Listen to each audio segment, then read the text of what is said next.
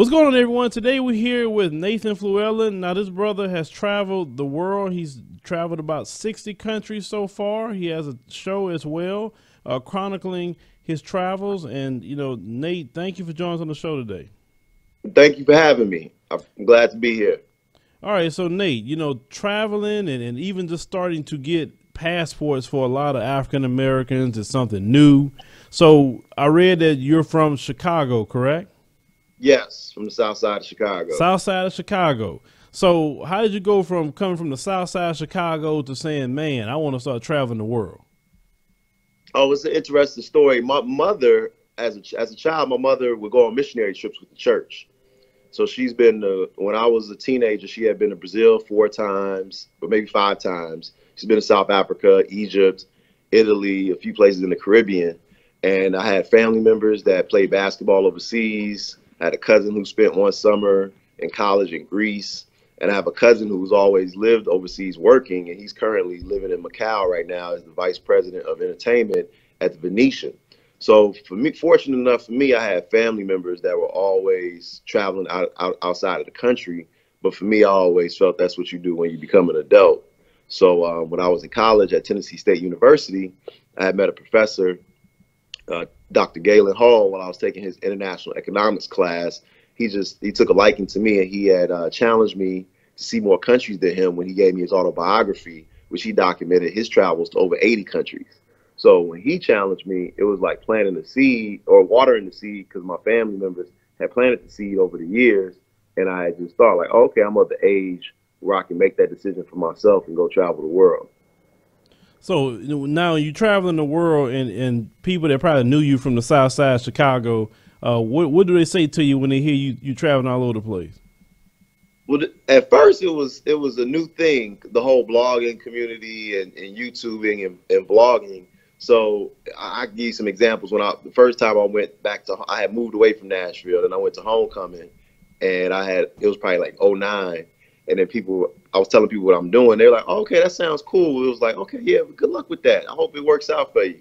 And then 3 years later, when I came back in 2012, it was just like, oh, Worldwide Nate, man, we love what you're doing. You're supportive, and it was a support of what I was doing, because they saw how I was representing them when I was traveling, and then how the way my storytelling, I was always making them inclusive of the journey with me. It wasn't, oh, look at, this is what I'm doing. You guys are on the south side, or you guys are in the States, or you guys are doing your thing in your little neighborhood. I'm over here traveling the world.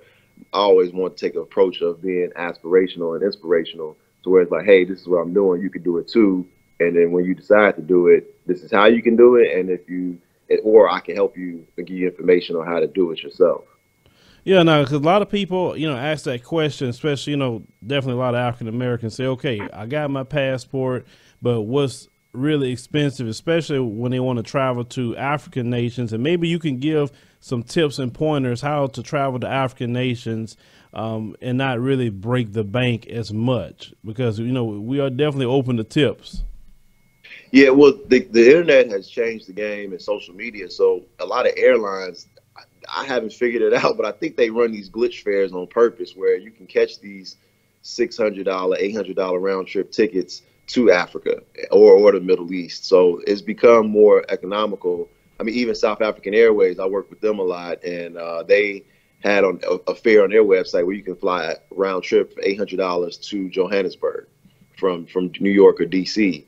And that's pretty affordable, as opposed to back in the day. It's always been that sticker shock of $1,500, $2,000, and those are more so like the price you'll pay for. You can still pay that for coach economy seats now, but sometimes you can get those type of seats for first class.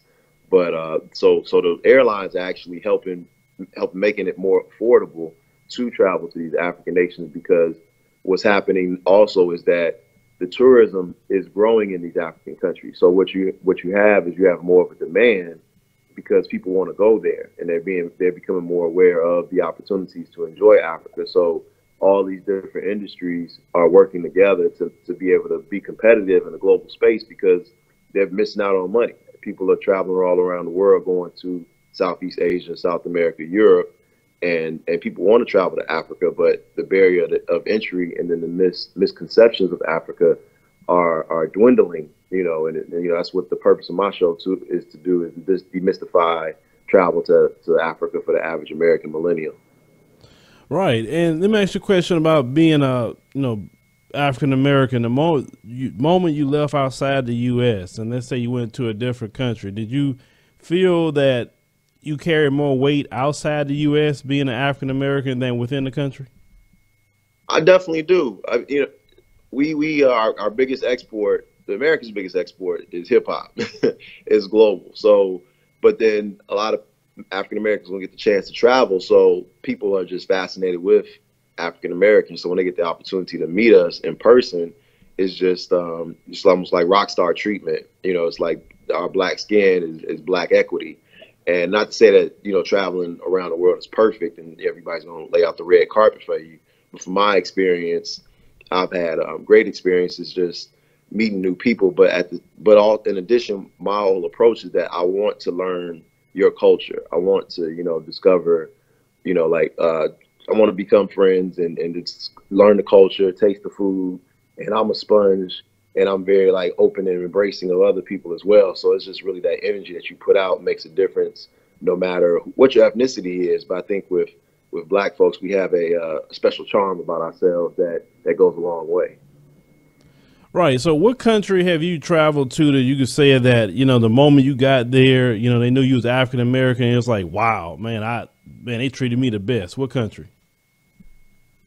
Now that's a good question. Well, like to say outside of Africa, I would say outside of Africa, because once you're in Africa, you really, until you speak, for the most part, you look like another African. You blend in well. But I would say in Europe, I'll probably say Spain. I was in Barcelona. That was the first country I went to, and that really like cemented my travel bug and my wanderlust. So I would say Barcelona and Spain, and then San Sebastian. I went to San Sebastian in Spain, San Sebastian and Barcelona on my first trip out of the country. Okay, so you didn't have a language issue, or you knew Spanish? Well, I was studying Spanish at that time, but um, pretty much like in Europe, a lot of those countries they speak English as well. Like they'll have their native tongue, but then they're familiar with English. Or Barcelona is one of those international cities where you can find a lot of English speaking people, because you have the English speaking people from the UK that relocate to Spain, and just the tourists, and then just English being the common language of the world these days. Yeah, because when we was in Ethiopia, I was quite shocked that they were speaking Amharic, but also a lot of them knew English. I mean, they were speaking in English to me, and I thought, oh man, because Ethiopia, that's not the English is not the main language of that country. But yeah, everybody knew English, and when I was doing a lot of research, a lot of people outside the U.S. know two languages, and it's like we're the Yeah, only ones that really don't push two languages to be fluent in. yeah, we are behind. Yes, we are, and like I said, I'm not a big fan of the, I call it the American indoctrination system. What happens to our children every day? Because they come out of school, they don't learn nothing. Like I say, when they talk about Africa, they talk about Africa like it's one complete, country. That's the way they refer to it. I wish it was. It would be great if it was, but they half the time they don't even teach them that it's 55 countries on the continent of 54. Africa. Hmm.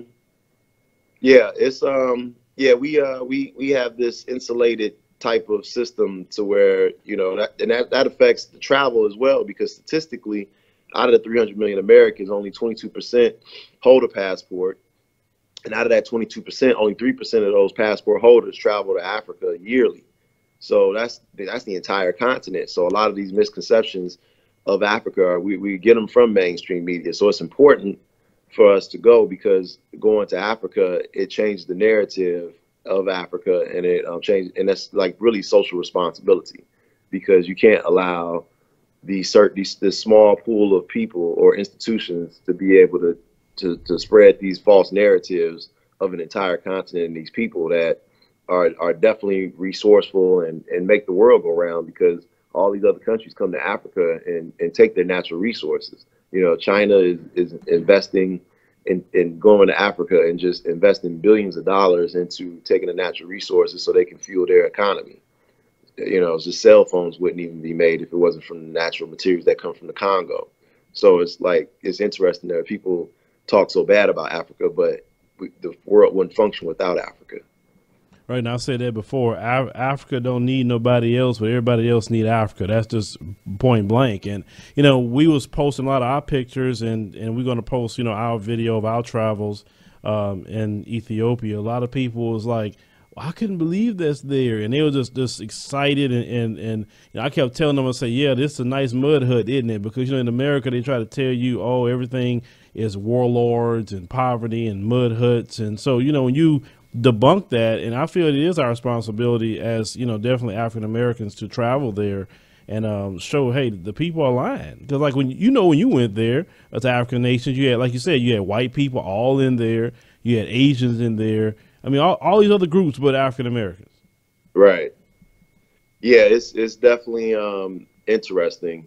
And then, like I say, what you just to touch on what you just said, war, poverty, and famine is always the narrative about Africa. And then when you go, you'll be surprised. I took and then even people that have been there, they still like kind of gradually buy into these misconceptions. Because I remember I was doing a mountain biking, and I took a picture in front of a mountain with some bushes and some rocks and trees behind me. And then I sent the picture to my mother, and she said, her response was, "Be careful of some wild animals." And I was really in the city, just on a farmland on a mountain bike trail, and I had to laugh and tell her that I'm not close to any lions. I'm not. There's not wild lions running around everywhere in Africa. So it's still, even for us, we still like buy into the madness. That's why people like yourself, it's very, very important that you put out the videos, you show people, because as you get educated, those lies and misconceptions can definitely go down. Now you mentioned China earlier. Have you been to China in your travels? Yes, I've been to Macau, Hong Kong, and Guangzhou. Okay, Guangzhou. I heard there's a big African population in Guangzhou. It is. So back in the day, before I became worldwide data, I used to sell sneakers and clothes out of my car, and so I had would buy stuff on Ali. I had a friend that lived in Shenzhen, and then I had got another connect in Guangzhou through Alibaba or some type of website. So my goal was to make my own similar style of Air Force One. And I had went over to Guangzhou, and this Chinese guy who spoke a little English, he hosted me in his house with him, his wife, and his mother and his children. And then we went to the area where they wholesale all this stuff, and then you could just see a ton of Nigerians in Guangzhou, just just out there, just having businesses and everything. And there's black expats that live in China as well, and so you see a lot of Africans, especially Nigerians, like everywhere in the world. You can find them in Tokyo. I mean, you name it, the Nigerians are there. I mean, and other people of other African nations as well. But Nigeria is the most populous nation in Africa, so they get out. Yeah. So how were you outside of that family that hosted you, and which was cool for them to do that? How were you received in China? Like because we hear a lot of things. I've covered stories where they had the museum with the monkeys next to the black people pictures, and you have the blackface that's going on. A lot of some of these Chinese media plays that we've covered. I mean, what's the overall perception of African Americans when you get there? Well, last time I was there was in 2009. Mm-hmm. So my experience was, I had a great time. But the thing is, when you travel to certain places, it's going to be hit or miss what your experience is, because you're there in a tourist bubble, and then you're not intertwined in the everyday life, and then noticing the nuances of the racism that may be presented to you if you live there on a 24-hour basis. So I have a friend, a good friend of mine. He fluent Mandarin, China, lived in China for years, and he would tell me different stories. But it's hard for a tourist to experience that if you're not like there day to day, and then going to the like everyday places like a post office or a grocery store on a regular, where people that may not be as sensitive to understand, like, or be as educated to know, like, to not have that racism come out, then you'll interact with those type of people on a higher scale than being in places that are used to hosting tourists and from all over the world, and having to be sensitive to other people's feelings and being cordial to people. So when you're traveling and you're staying within those tourist areas, the likelihood of you experiencing racism, I feel, is going to be less likely unless you just come across those unique experiences where you do meet that racist person and they have no decorum and no sensitivity to you being a tourist, and don't realize the ramifications of you going